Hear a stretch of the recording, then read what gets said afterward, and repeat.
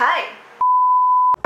Room 2110, I knocked on the door at the penthouse suite, 'cause I needed more from you. Oh, I wanted an explanation.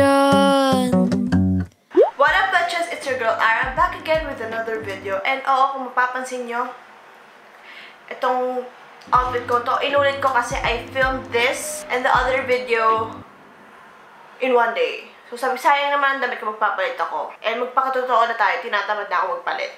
Anyways, guys, alam naman natin, dahil sa pandemyang ito, it's been how many months since the pandemic started? And since na-stuck tayo sa bahay. So ngayon, papalapit na ang pasukan. Well, kami kasi hindi pa kami napasok. Pero yung iba, yung ibang schools, private schools, nag-online class na. And for public schools, hindi pa, October pa. Tapos kami, sa UP, September 10. Hindi ko lang alam sa ibang schools or ibang state use kung same lang na September 10 or October yung kanilang mga klase. Anyways, ba't ko nga ba itong ginawa ng video ito? Welcome to my workplace! Ang aking bagong workplace kung saan share ko sa inyo ang mga online essentials ko. Take note guys, hindi yun sabihin lahat ng sinabi ko dito, yun talaga yung mismo kailangan nyo. Don't be too pressured na bilhin lahat. I'm just going to suggest main essentials and also minor essentials. So for my main essentials, meron po tayong 5. Unang-una is our laptop, smartphone, or pwede rin tablet. Hindi kailangan na kailangan mo lahat yung tatlo, di ba? Kailangan ko lang yung phone ko and also yung laptop for YouTube and also, syempre, sa pag-aaral, sa thesis, ganon. Pwede rin naman gumamit ng smartphone. Yung mga apps na meron naman sa laptop, like for example, Zoom, meron na rin sa phone. Yes, tricycle, yes. Yan po yung electric fan ko for now. So, next naman guys, of course, we need the internet. Kung wala kayong wifi sa bahay and then mobile data. Next naman guys, earphones. Yan, ito earphones na ito na hawak ko. Make sure na yung earphones na yun is yung makakarinig kayo na maayos, hindi yung nag-choppy-choppy kasi importante yun lalo na pagka kuwari kailangan mo makinig sa klase. Pagka kailangan mo mag-focus sa klase, marinig yung dinidiscuss ng prof mo. Ayaw mo ng the wire na earphones. If you do have a budget, you can settle for wireless. Ito ay, hindi siya AirPods guys ha. Bluetooth earphones na mukhang AirPods. And then marami ka mabibili sa Shopee na ganito. Rechargeable siya. Kaya siya ng 3 to 4 hours without charging. Tapos, nabili ko sa Shopee yung case. Itong milk tea case na to. And also, pwede mo rin mabili sa Shopee yung mismong gadget na to. Itong wireless earphones. So, it's your choice naman guys. Kung gusto nyo ng wireless o kaya with wire. I highly suggest na have a notebook. Yan. Ito nakuha ko sa Shopee. And then dotted siya. You can draw on it, scribble on it. Ikaw bahala kung paano mo isusulat yung notes mo. Habang nilidiscuss yung prof mo, mag-take down notes ka ng mga important stuff na sinasabi nila. And ito, meron ako maliliit na notebooks. Parang for scratch notes lang. Tapos, lalo na kung kuwari sa smartphone ka na kinig ng klase mo, mas maganda na meron kang notebook para matranscribe mo yung lesson from online to your notebook, to your notes. Next, of course, isa sa mga essential, ang ating handy-dandy panulat, ang ball pen. Ang favorite ball pen ko, Faber-Castell, itong Dipindot, and also itong traditional ballpoint pen. Isa rin sa mga essential ko ay itong table. Wala talaga akong ganitong klaseng table. So, meron akong place, kumbaga, where I can work and I can edit and then dun lang siya para hindi na ako ma-mix up with everything. Para hindi rin scattered yung utak ko. So, I got it from Lazada and then nasa around 2,000 something siya. I'm just going to put the links down below. If hindi afford yung ganitong klaseng table and also kung wala kayong space for the table, here, I have another suggestion. Tada! This is actually perfect for you guys na walang choice kung hindi sa may kama na lang mag-aaral or kaya kumain. Ako sa dorm, ganun ako. May ganito rin ako sa dorm. It's a laptop table and it's around 199 lang siya. Super mura lang. Lalo na kung on a budget ka, maganda to. Tapos, pwede ka maglagay ng inumin mo dito, pagkala na uhaw ka. Though, ang hindi ko lang gusto, natatanggal to.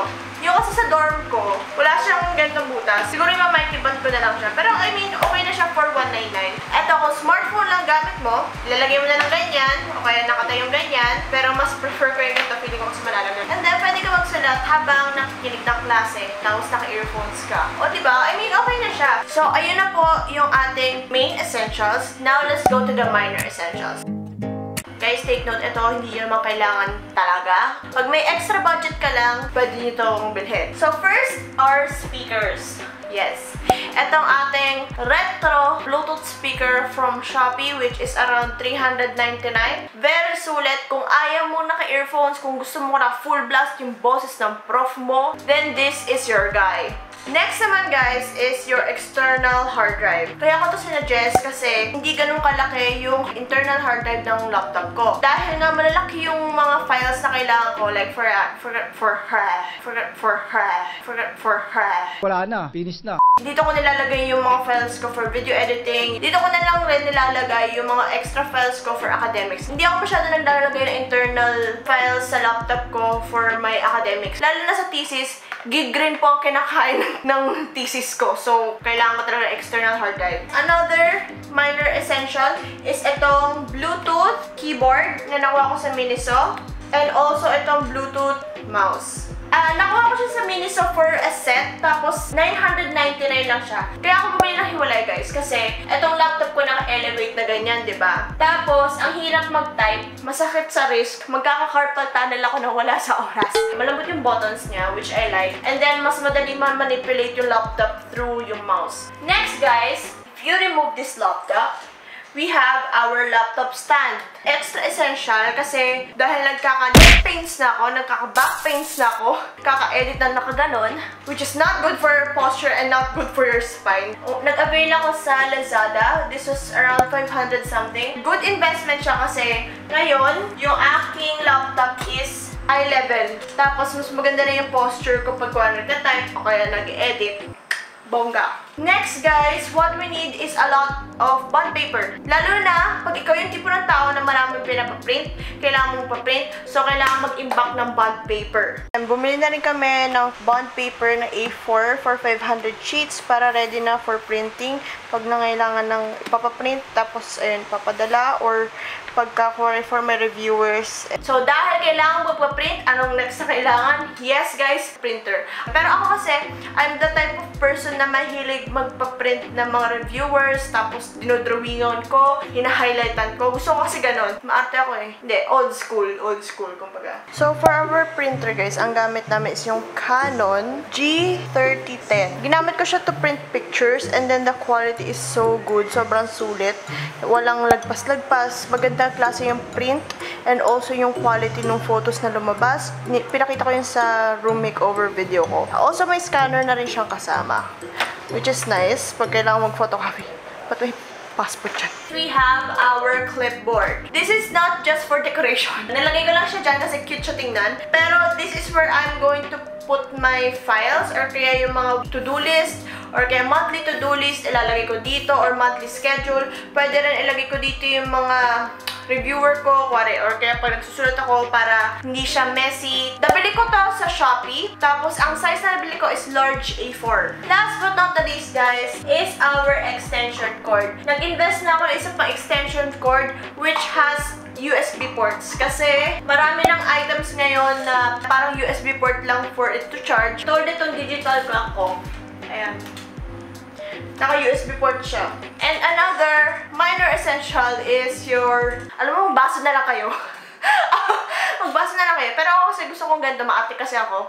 A tumbler with straw. It's around 750 ml. So, pagka kailangan ko ng tubig, tama lang, and large amount, para pagka mahaba yung klase, ready ang lola nyo na may tubig sa gilid. We need to stay hydrated. As our philosopher said, stay hydrated, bitch. Mimiya. Drink your water, bitch. Cassie, Yan, Bobo.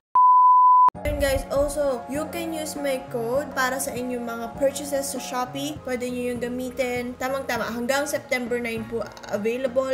Itong vouchers ito, itong code na to. So, go use it! So, yun lang guys. Those are my essentials. Iniisip ko rin guys, hindi naman lahat tayo kaya bumili ng mga ganitong klaseng gamit. I am so actually blessed, and thank you for you guys for supporting my channel. Dahil pinapanood yung vlogs ko, nasusuportahan niyo yung pag-aaral ko, yung baon ko, yung mga ganito-ganito ko, nakuha ko through my YouTube channel. 12 seconds later. I'm so sorry guys. Talagang binuksan ko na electric fan kasi natutunaw na ako, nalulusaw na ako. Parang sauna na dito sa kwarto ko kasi ang init, gawa ng lights. And kumukulog pa. Grabe yung init ngayon. So I hope you like this video. Do give this video a thumbs up and don't forget to subscribe to my channel and click the bell. And click the bell to be notified whenever I upload a new video. Also guys, meron nga pala po akong vlog channel, Arah Vlogs. You can subscribe to Arah Vlogs for more chill, kape at chill vlogs lang talaga. Ito, binuo ko table na to, tapos binuo ko rin yung bagong file cabinet, tapos update ako sa inyo doon. And subscribe to that channel too. More like it's our private space. Go follow me on my social media accounts at Shopo02. And yun lang. Arah, signing off. Bye guys!